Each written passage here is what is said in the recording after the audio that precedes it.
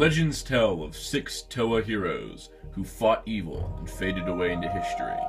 But legends never die, and they shall rise again. Now the Toa have returned to fight evil. United they stand, destined to find the masks of power in order to fulfill their duty to protect the island of Okoto. This is Bionicle Week.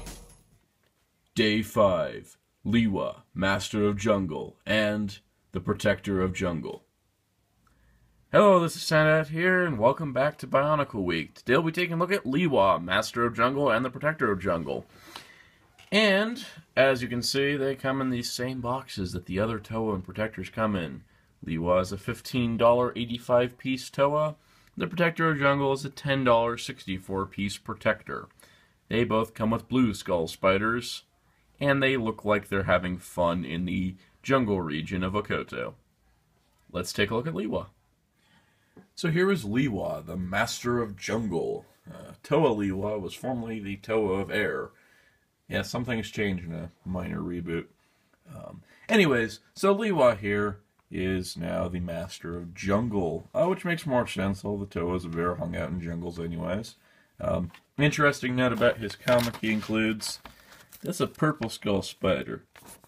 Lego is still teasing us. I want red and purple skull spiders in the next wave, just saying. Now, in my opinion, Lewa is one of the best Toa sets, as he's not overly bulky. The rest of the Toa have a lot of armor, kind of clogging things up a little bit with articulation. While it still functions perfectly fine, and the shoulder pads can be moved out of the way, with Lewa you don't really have that problem, because he doesn't really have shoulder pads. He's got spike things. But I love the way the armor is designed, because it doesn't look too thin, nor does it look too bulky. As you can see up top here, Lewa has this great looking mask. It's more based on Lewa Nuva than anything. I don't know, it's got the slits on the sides, remind me a lot of his original mask. But, you know, what can you do? I love the orange. It's a nice new color. The orange and green look nice together. But anyways, these spikes up here do have the ability to move out of the way or be just completely removed if you don't like them. They can just slide right out. But the thing is that they're adjustable, but the only thing they're really restricting is head movement. But the kind of head movement you'd want for a flying Toa is, just kind of up, so you can fly. And you can pull that off pretty well. The only restrictions up here is really like how far up his head will go, and that is a slight restriction. But outside of that, his head does turn left to right. It does have ball joint. It's just a little crowded up by his head. But that's okay, because his shoulders are free to move however they want. They got so much range because there's no shoulder pad blocking them. Same with his elbows, and his wrists, and his hips, and his knees, and his ankles. He's basically got the same articulation as every other Toa in this line. And that is okay, because consistency is nice. I also like his printed chest. It is not a sticker. The only chest that is a sticker is Onua, which is unfortunate. Now, something else you might notice is, unlike the other Toa where all their armor is this direction, he has armor on his arms like that, and that's because he has connection points back here. And we'll get to that. But first of all, I do need to mention his gears. His gears allow his arms to do this, which means, because of the lack of shoulder restriction, you can do a full turn of the gears, and his arms will swing, which is pretty neat. And that goes in conjunction with what he has for weapons, while I'm turning him backward. So you get these two wings. These basically clip on here, like this, and they allow him to fly. Basically glider wings. You can jump from a higher tree, glide down to a lower one, which is pretty sweet. And he does get two swords. These being these silver versions of the swords that came with Tahu. So that's pretty neat. Plus, his wing things are Gali's fins. And he falls over when you don't balance him right. But anyways, this gives him a great little look here. I like the idea of the Toa of Jungle having wings to fly, in addition to vine swinging. And the swords are very reminiscent of Lewa Nuva, which, is probably one of the more famous Lewa designs, since it was used for 2 years of storyline. But as you can see, he's got two swords, and, of course, the gear gimmick allows him to swing the swords. which works really well. Now we want to power him up a little bit. We'll get his golden mask of power here, which looks really nice. Swap it out, plug it on here, and then we got to remove these pieces here. You want to leave the connector peg in his arm, otherwise his arm looks super thin. Remove the sword, place the sword at the back, plug this here, and then this, like that, and unpeg, and hold. And now he's got a pair of twin axes. And I realize I just said pair of twin axes, and that's a double duplication. I'm going to stop speaking about twins and duplicates. Anyways, he's got two axes now, which look really cool. It works really well overall because they are, I like when they have the same weapon twice. It kind of gives them a better look than like Golly's giant axe thing. Lewa does pull this off really well, and you know, he had an axe originally in his original Toa Mata body, so it's pretty cool overall. I do like it. I do like how the gold mask does stand out. It makes it look special because the green kind of matched the rest of his colors.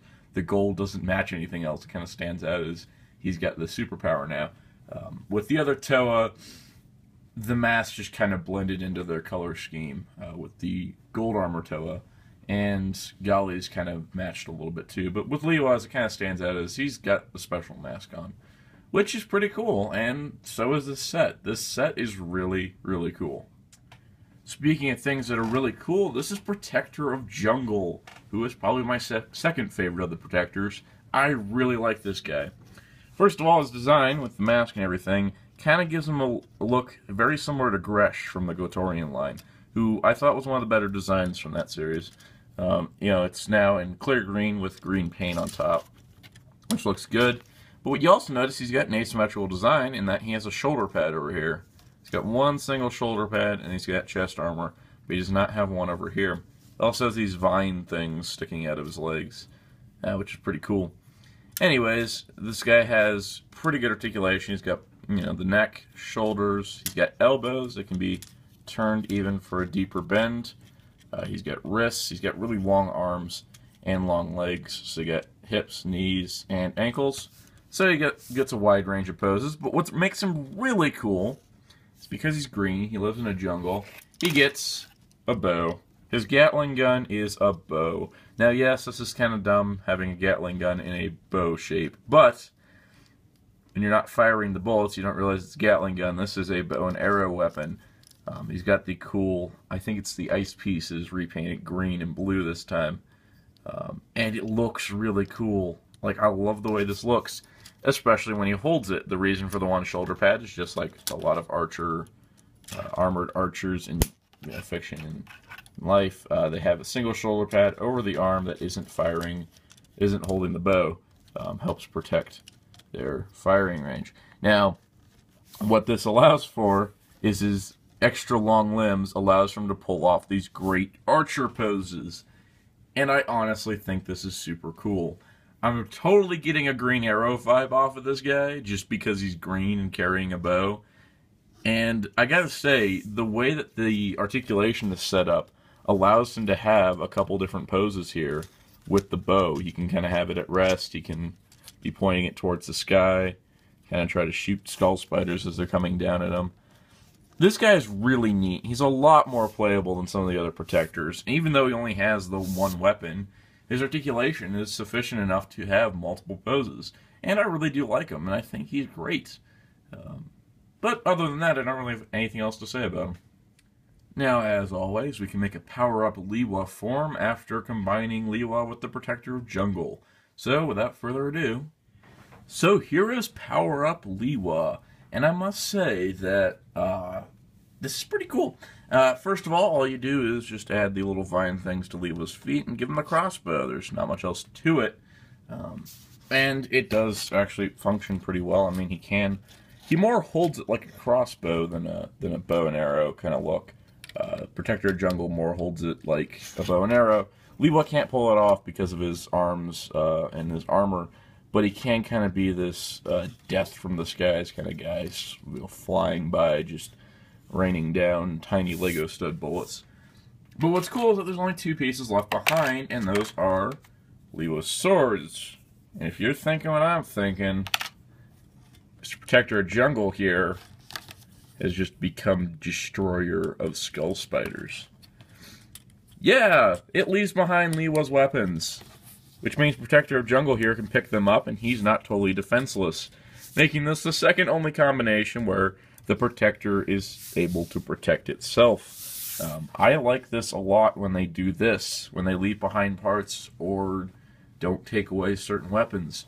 Onua, when he combines with Protector of Earth, still leaves Protector of Earth having the Gatling gun and a small knife. This leaves Protector of Jungle with 2 swords that he may or may not be physically able to wield. It's up to debate, but it gives the Toa a new weapon that gives him new abilities, and it leaves the Protector with something to do. It's really nice. I like these combinations that do this, and that's currently just been Onua and Lewa, which is why I like this combination quite a bit. So, overall, Power Up Lewa is just cool. So we've seen a lot of Skull Spiders so far this week, and there's not much else to say about these, except for they're a little bit special. They're blue. They're the only straight-up blue Skull Spiders. The ones that come with Pohatu are different blue, but I like the blue color. It's a nice dark color, gives them a more sinister look. They're really neat. I still like the Skull Spiders. There's just not much else to say about them in a review. So in conclusion, Lewa, the Master of Jungle, and the Protector of Jungle are 2 really solid sets. Lewa invokes his original counterpart. His mask is kind of a blend of his Nuva and Mata versions. His weapons are both the Nuva and Mata weapons. He is a great upgrade, and he's a great figure. He's unrestricted in the shoulders. The only place he's got restrictive articulation is in his neck, and honestly, it hasn't hurt any poses I've wanted to do yet. The Protector of the Jungle is by far the best of the Protectors. I still like Protector of Earth because of his awesome chest cannon, but I gotta say, Protector of Jungle is the most useful. He actually can do things, he can pose separately, and when he combines with Lewa, he doesn't lose anything. And blue skull spiders are cool too. But overall, this is another pair I must recommend. Out of all the Protectors, Jungle is awesome. Jungle and Earth are the 2 so far that I say everyone needs to own. They're great little figures. The rest of them are kind of passable, which is kind of unfortunate. But overall, I gotta highly recommend Lewa. And yes, it's Lewa, not Lua or anything like that. It is officially Lewa in the new universe. That's how it is in the video, so I'm gonna go with that for now. But anyways, I gotta say, I am super impressed by these 2, and it'll be hard to top them, but can it be topped by the Master of Stone and the Protector of Stone? Just have to stay tuned tomorrow to find out. And only a certain few of you will understand who all of these characters are. And that's just fine with me.